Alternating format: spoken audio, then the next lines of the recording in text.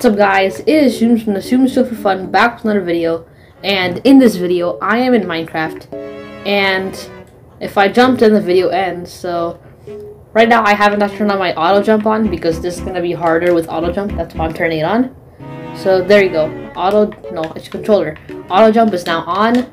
So now if I try to go on a ledge or something, it will just jump me, which is really weird. So I'm going to just collect some wood. Start my game off. Some good old-fashioned wood. And yeah. So I hope you guys have been enjoying my videos so far.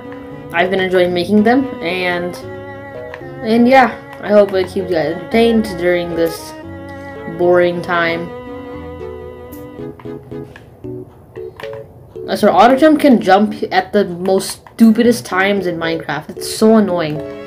You could like not even be near a block, and for some reason you jump, and I don't even know why. Like, it's so stupid. Okay, get some more wood here.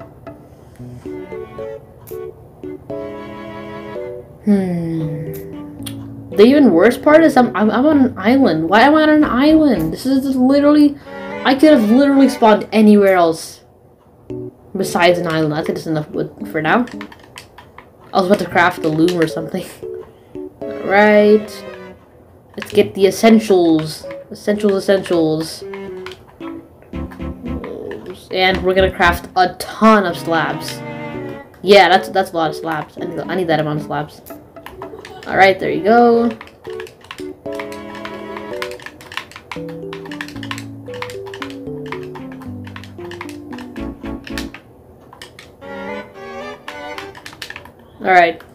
Alright, let's just go to the ocean. By the way, guys, if I take mob damage, that does not count as jumping. The mobs are basically just jumping me. And if I swim, that does not count as jumping either. The only time it counts as jumping is if I actually, like, you know, jump. Which hasn't happened so far, luckily. Okay, come on. Bruh.